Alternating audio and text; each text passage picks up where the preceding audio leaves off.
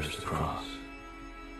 All I have in common with the uncontrollable and the insane, the vicious and the evil, all the mayhem I have caused, and my utter indifference toward it, I have now surpassed.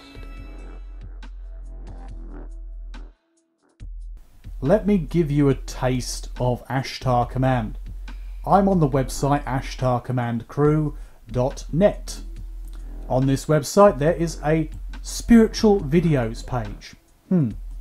Talking about various things like a message from the Palladians to wake up, a video saying you're it, David Wilcock, who sells a load of books on this shit, and various other people who talk about various New Age topics.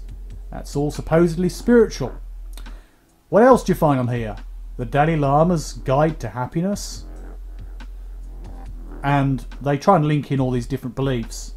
By the way, the Dalai Lama rejects most New Age thinking. So you might want to think about that. And of course, a couple of videos on one of their favourite ideas.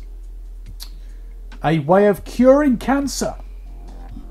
They believe they can cure cancer by using baking soda, and they're saying you can use baking soda and maple syrup to kill cancer.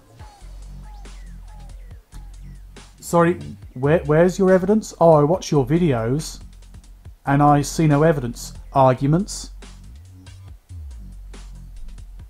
to say that it works and nothing more. So they try and say that's true. You know, they've got all these videos on there. It's like their own personal YouTube.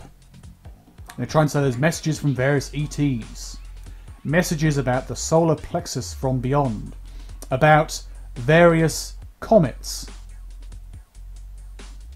And they can try and make out there's some kind of grand connection between all these pieces that must naturally equal the importance and reality, which is their very own Ashtar Command. So they try and link all these things together. You know, all the stuff with the Palladians as usual, all the stuff with the ascension and development. They even have excuses why spiritual teachers are so contradictory. They would say, there are reasons, as I see it, since New Age is so broad, there's always an excuse. An excuse to say, well, we were wrong, but it's okay because it was because of the alignment of the planets, or because of the energy field of the moon, or because of the solar plexus being affected by the cosmic rays, or because of the test from the archangels, or some nonsense.